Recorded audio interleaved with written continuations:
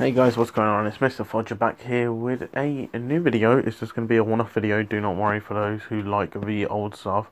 You might hear a bit of noise in the background, but I'm just doing a couple of things which need to get done. But my point is, today you're going to hear something interesting. Basically, this one is very simple. FIFA 19, new icons. And how many new icons? Wow. This is how many new icons we got. The first one is Socrates, brilliant cam. He's got three versions. He's got the baby version, which is 87, the middle version, which is 89, and the prime icon of 91. Those stats on 91 look perfect. Literally, you can't get a better all-rounder in, I think. If you got 89, you'll be happy. The 87 is quite a bit of difference, but the 89 compared to 91 is just maybe plus ones, plus twos everywhere.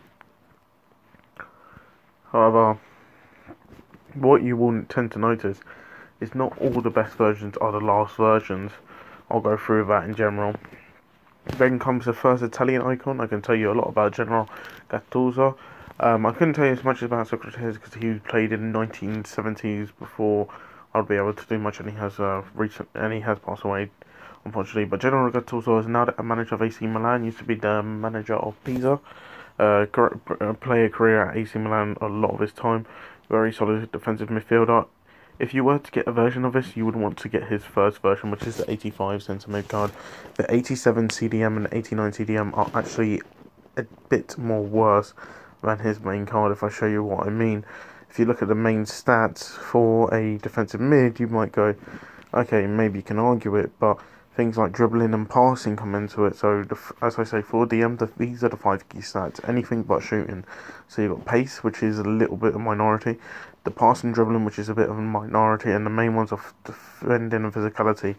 But all round, Gattuso centre mid is the best version, is 85, which is the baby. And then you got the middle 87 and the final version, which is 89. Moving on to arguably one of the interesting cards they brought in, which was Luis Figo. Now, this one here is very interesting if you look at these, because you've got to look at two separate positions. This is the first one of many.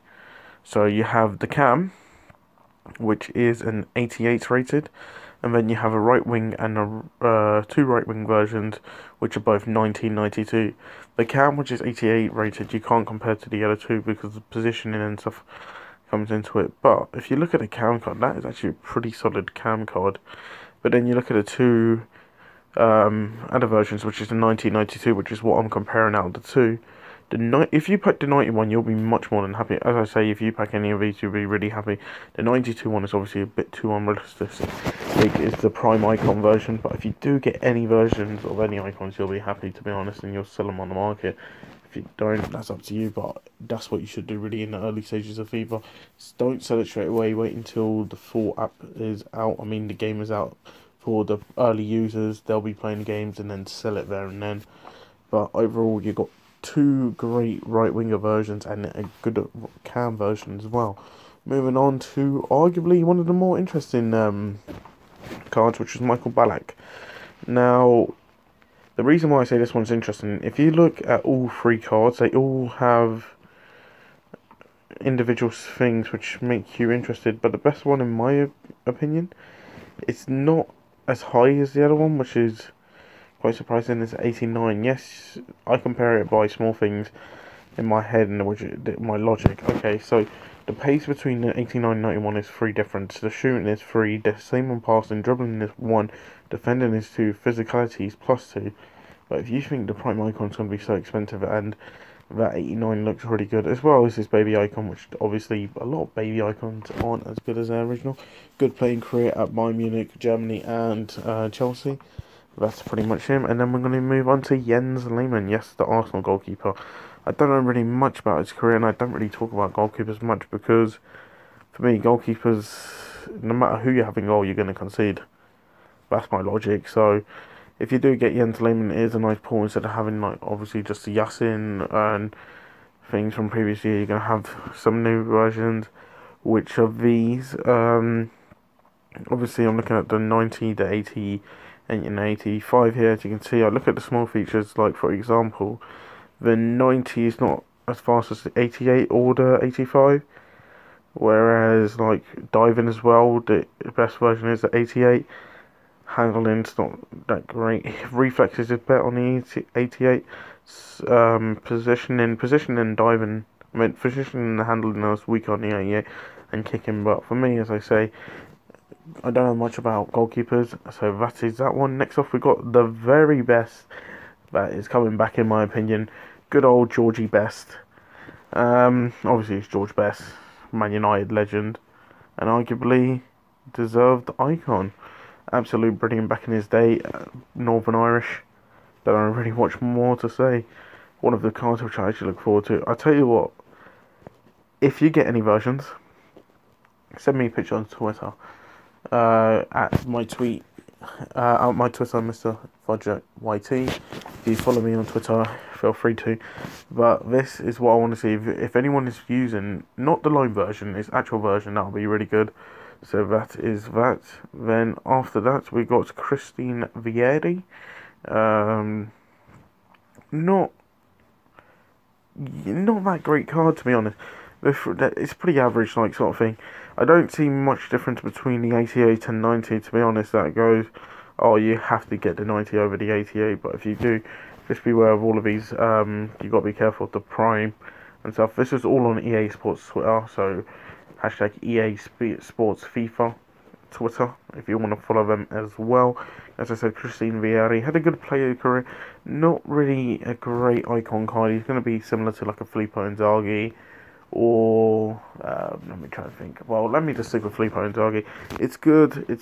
It is usable, but I wouldn't say too much great things about it. There are so many better striker cards. Even on this list, you're going to see one or two more that would actually probably get your attention. Next up is Storikov. If I do actually say that wrong, please do let me know if I butchered his name. Arguably, this is one of them which is so much better than him, because even like, for example, his 87 is more of an all-rounder and arguably as good as his 90 version. So as I said, the baby's 87. The only thing I will say is here he's got a left wing card.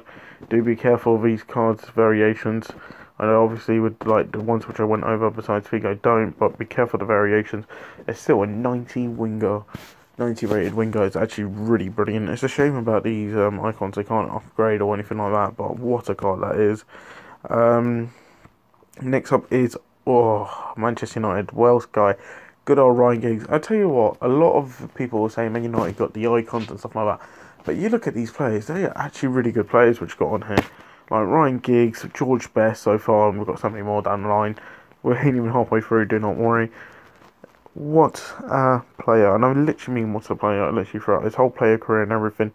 What I will say is, if you do get the 89 rated, yes, he's a bit slower than the other two, but for me, in general, they're not all three. They all three have pros and cons. Obviously, 91's the quickest out of all of them, and arguably the stats which he is lower than the other two. It's not as bad as the other two. The baby's obviously 87, the middle's 89, and the strike and the prime is 92.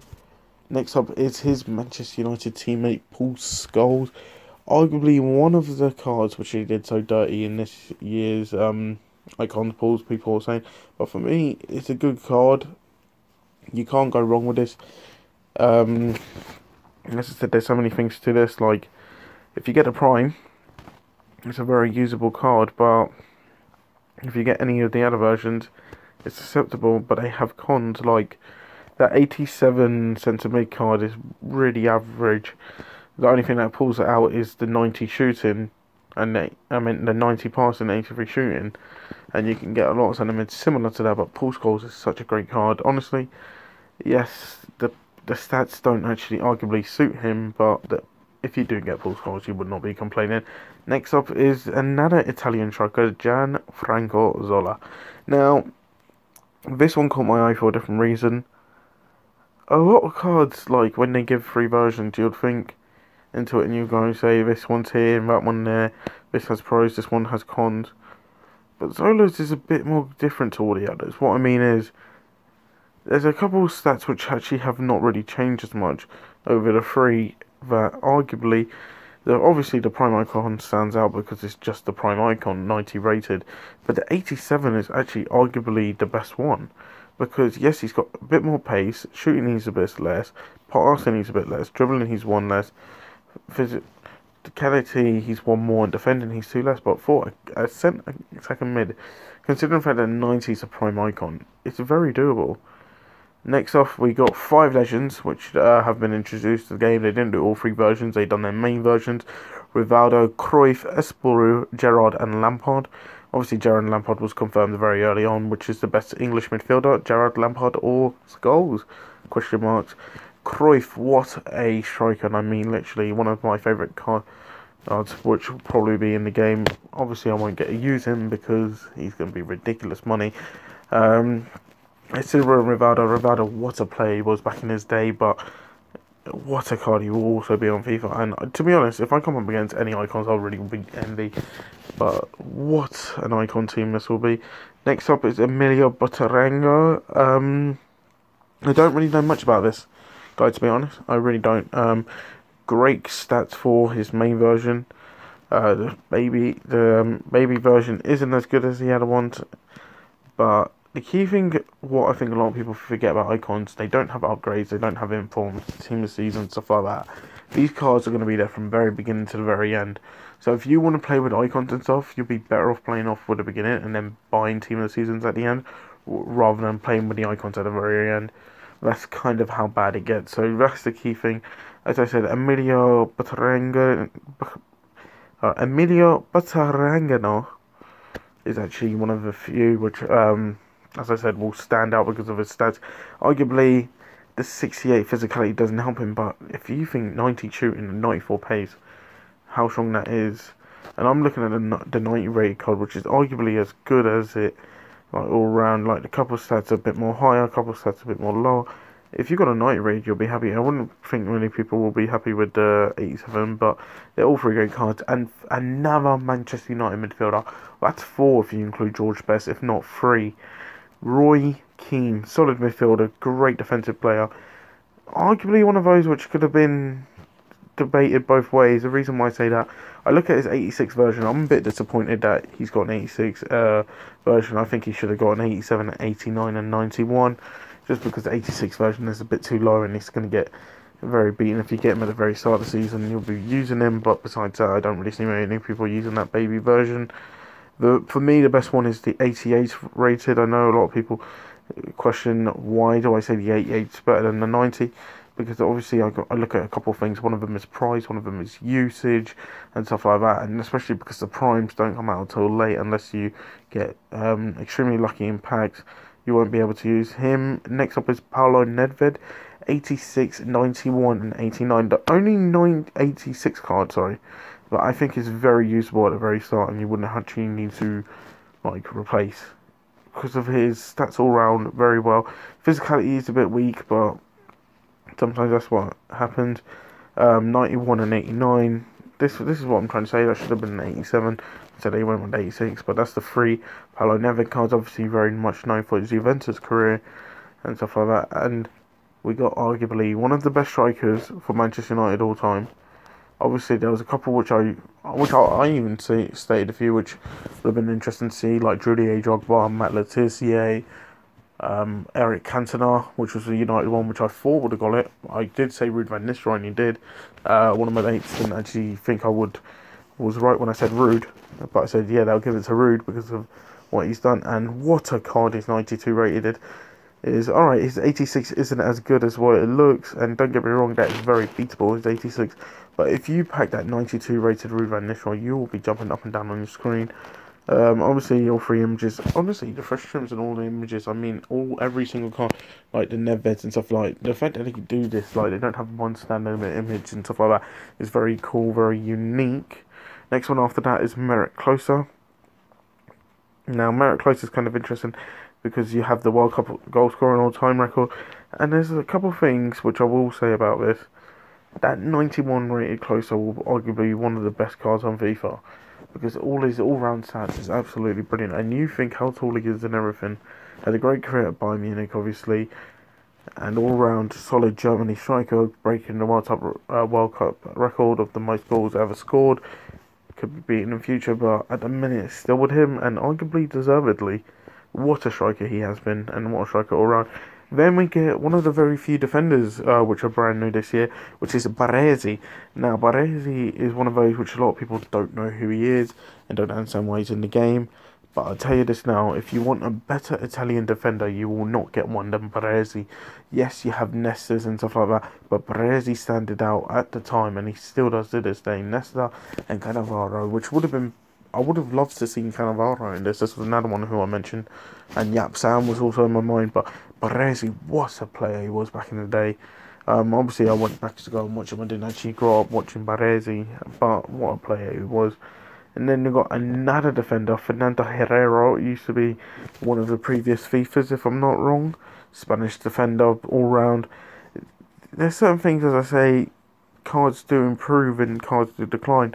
But honestly, with defenders, as I said, same as goalkeepers, you're going to concede whatever cards you get, regardless if it's Baresi or Herrero or one of the other ones which are coming up.